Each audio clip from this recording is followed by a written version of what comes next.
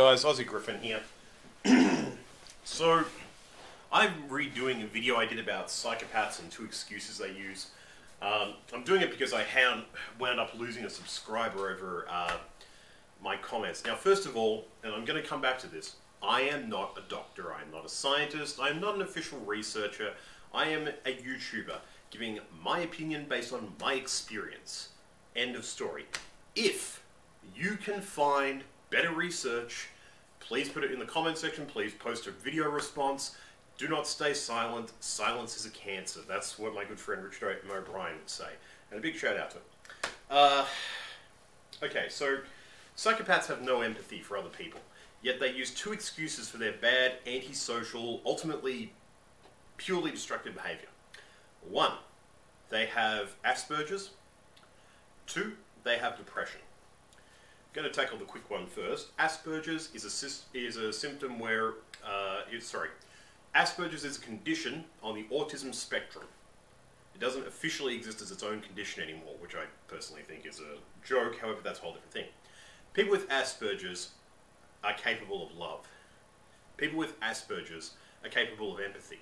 They just can't read your face, they can't read the tone of your voice, they can't read your body language. That's it. End of story.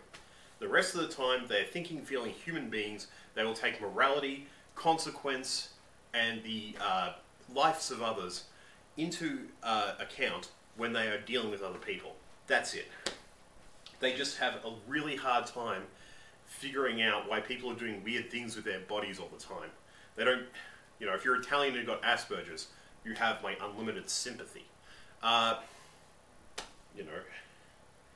So, I was going to say something in Italian. Of course, my Italian's shot these days.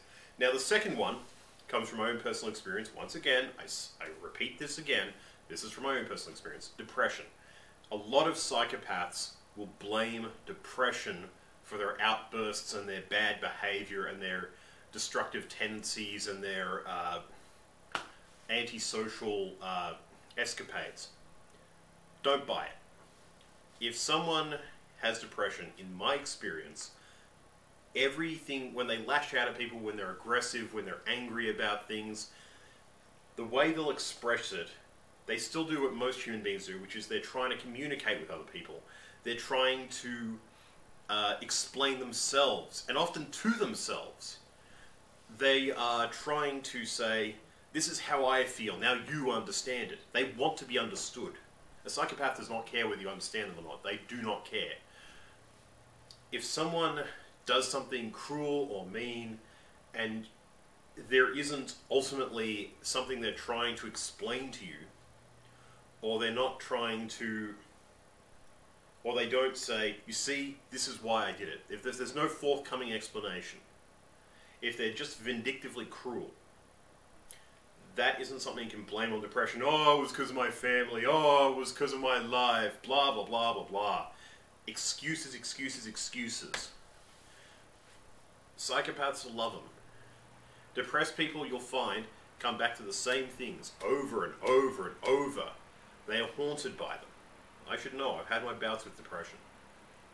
And let me tell you, it comes back, from my experience, it comes back to personal inadequacies. When people feel that they cannot explain things to others, when they care about others and they cannot communicate with them, they cannot express their affection for them, they cannot express themselves adequately.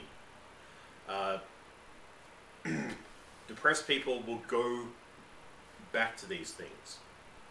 However, psychopaths tend to change their story every so often, and when you compare it with other people, they will give radically different accounts based on what the other person wants to hear. A depressed person will give more or less the same story. So, from my experience, that's the difference. Now, as I said before, if anyone can please show better sources or a superior understanding of the subject matter and make a video response, that would be ideal.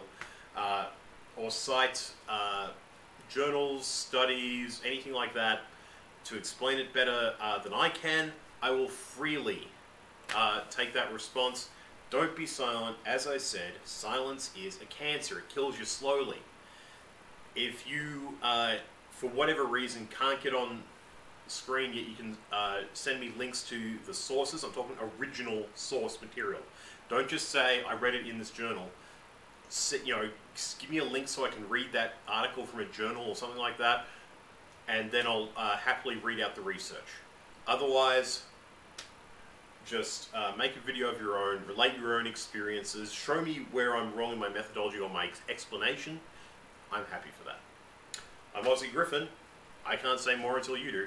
You have a good one.